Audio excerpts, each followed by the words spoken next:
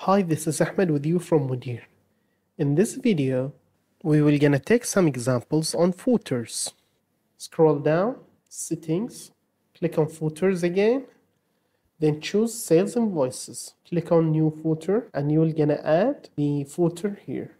We will gonna name it as payment and storage terms. And we're gonna write the terms down. Scroll down, click on create.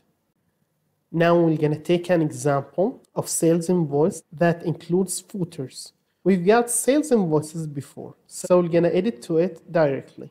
So click on sales invoices, then choose whatever sales invoice you want.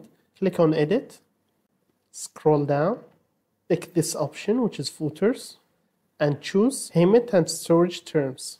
Click on update. Here you go. So these are the terms of payments and storage, which we added as a footer. We've delivered the product for the customer. So we need his name and signature to make sure that he received that product. Scroll down, go to settings again, click on footers, click on delivery notes, then click on new footer, then you're gonna fill the name and content. Then click on create.